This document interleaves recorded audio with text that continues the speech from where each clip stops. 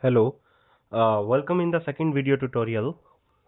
Uh, in the first video tutorial, I have completed some these things, that is row editing and row cancel edit event. In the row edit, we have new index, row new index, and row cancel we have a pass in the new index, that is -1. So that is the source part. The first template will contain item template as well as edit item template. In the item template we have edit button, and the edit item template we have two buttons, that is update and cancels. In the first column you can say that for the representation the template field, and the second template field we have a two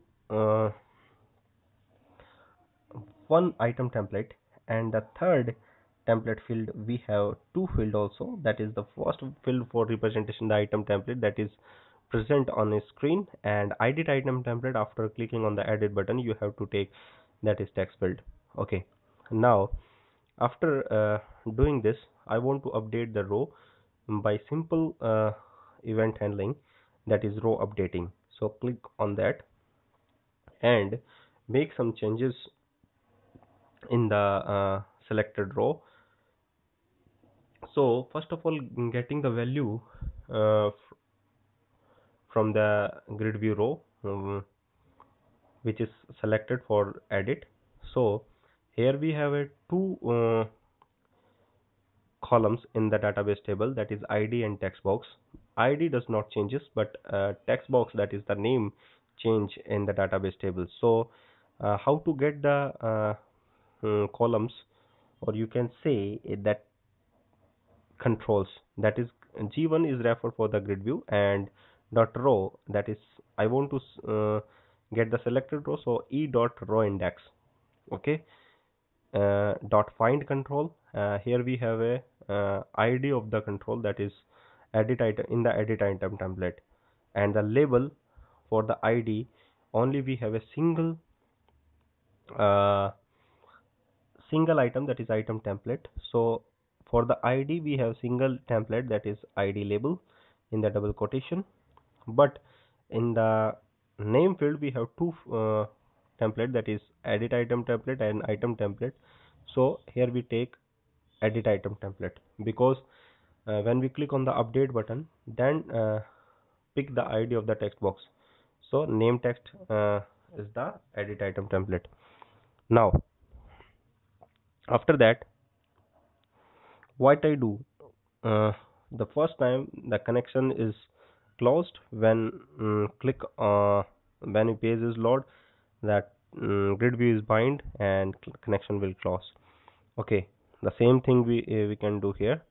Create a connection, open, but change the command text. That command text is update table name, that is user table, and set the columns, verify the table name.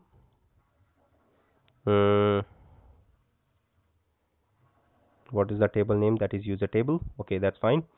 Now set the columns, set name, expand the table column name equals to at the rate, takes parameter for this, at the rate nm, where id of the name is id1. So create parameters for this, cmd.parameters.add with value. For the name column I will pass the name text box, l1.text, cmd.parameters.add with value. In the id column I will pass the columns. Okay, there is nm, and the second parameter is id1. So command dot connection equals to con, and execute the none query for updating the row, cmd dot execute none query. Okay, and edit index is -1, gridview done dot edit index equals to -1, and bind the grid view, calling the method of the bind grid view. So bind grid. Okay, that's fine. Now save this and run it again in browser.